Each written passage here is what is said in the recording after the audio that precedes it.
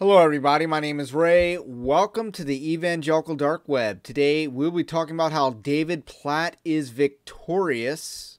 He is victorious. McLean Bible Church wins. The lawsuit filed by church members against McLean Bible Church has been dismissed. So David Platt comes away victorious. That's what we're going to be talking about today. This is following up on a story I covered about 10 months ago. So we're going to be catching up on this story. We're also going to be talking about what it means. At the time, we debated how ethical or not ethical, how biblical it was to sue a church. Is there ever a time where it is a good idea to sue a church? Now, this instance was definitely along the borderline. I would lean towards no. It is not a biblical lawsuit, but it was definitely closer to the border than other instances of church lawsuits. Of course, one instance of a intra-church lawsuit, and I use that term broadly, intra-church that is the McLean lawsuit against the North American Mission Board. That would be, to me, completely biblical, as it was a defamation suit.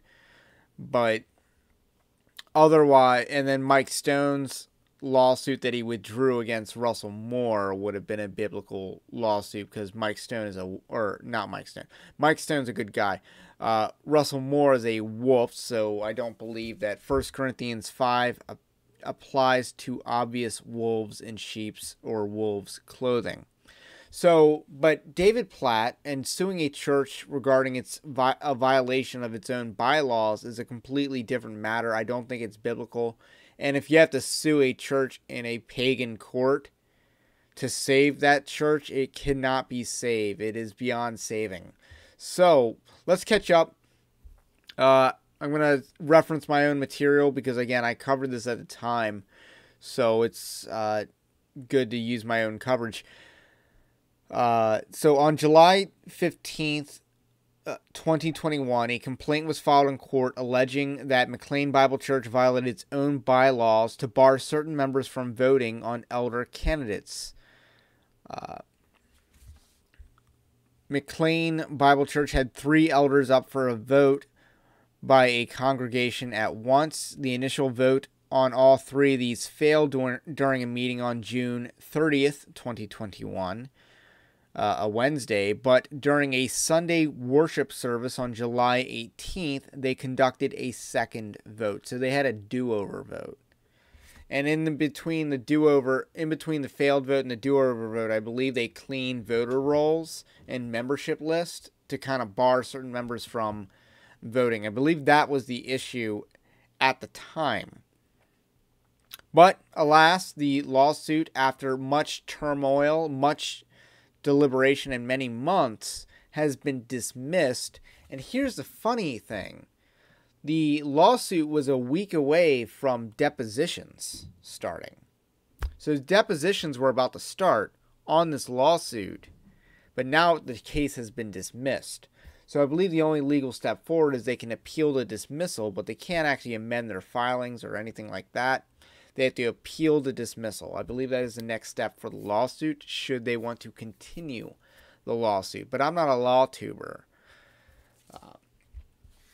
I'm just a Christian who is reporting the story here. There's a Facebook group called Save McLean Bible Church. And they posted this in light of the dismissal. I'll read we can go to their actual page for this. Rejoice with the Supreme Court decision to overturn Roe v. Wade. God is good and on time. At the same time, across town in a Fairfax courtroom, Judge David Bernhard, even after a mountain of evidence, decided with McLean Bible Church to throw out the case. NBC pushed this motion to a hearing before depositions were to start next week.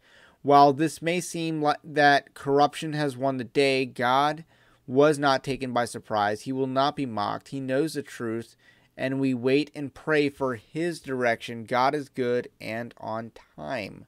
So definitely a brave face put on by Save McLean Bible Church. Again, it is a very uphill battle that they have from here. David Platt is victorious in this instance, but honestly, how much more victorious can he get? Because David Platt, I believe, is on the decline. This is one of my top stories from 2021, was the decline of David Platt.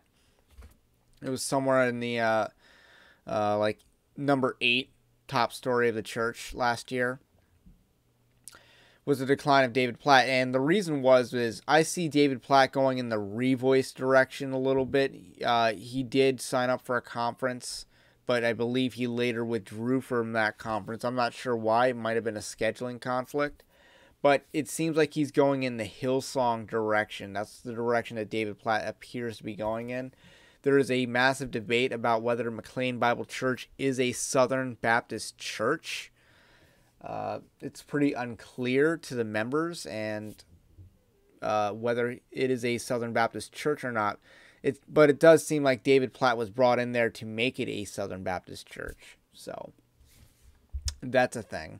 That's a debate. And the bylaws in McLean Bible Church are very clear about not wanting to join a denomination.